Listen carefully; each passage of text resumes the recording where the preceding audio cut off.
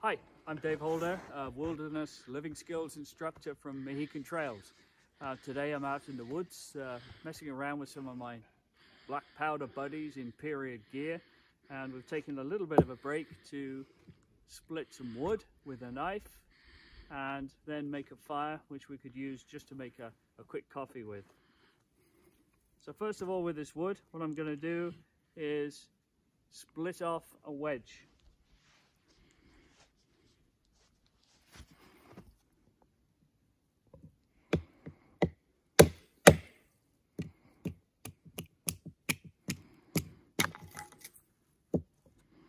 One wedge off. I'm going to take another one off.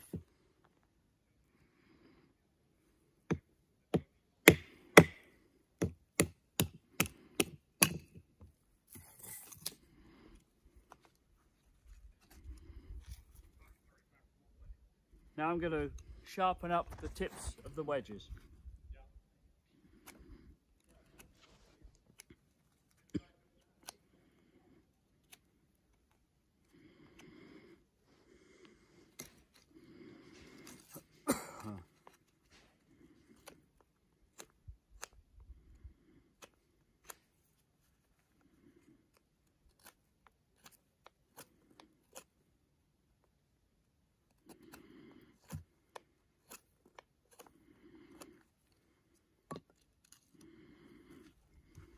The wedges now I can use to assist me to actually split this wood up. The process being, drive the knife in the width of the blade,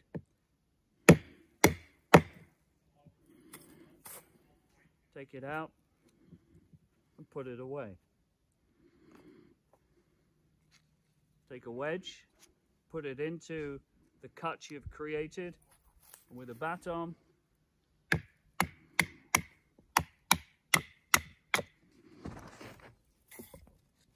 take the wood off, and then repeat the process.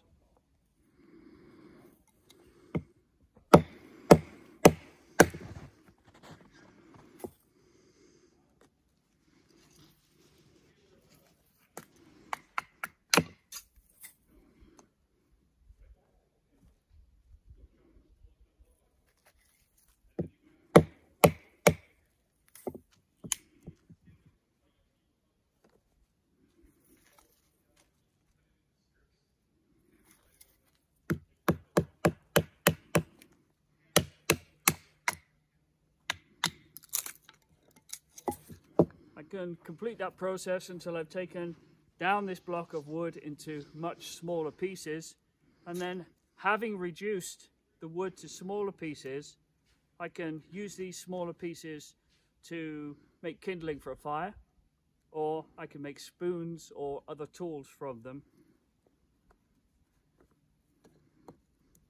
And today I'm just going to make some feather sticks, and feather sticks are sticks with very fine curls on the end, which are really good to use as kindling to help accelerate the start of your fire. I could use the back of my hand here just to split this, or the baton again.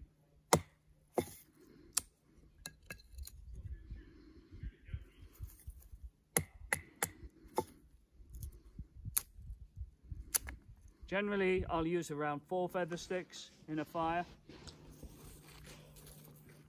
Knife's a bit blunt, so I'm going to go for a sharper knife. Take my knife at the top and push down to get very fine curls that will come off.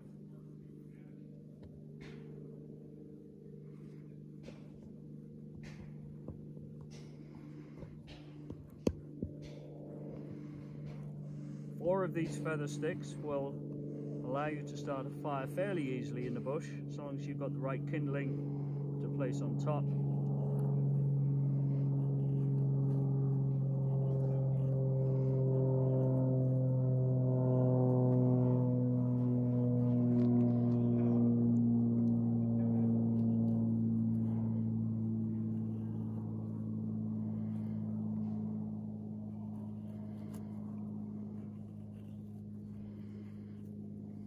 I continue putting the curls into the wood until I've actually used up around 2/3 of the diameter of the wood. Any small pieces that fall off, like they have down here, I can reintroduce into the bundle and then use them to make my fire with.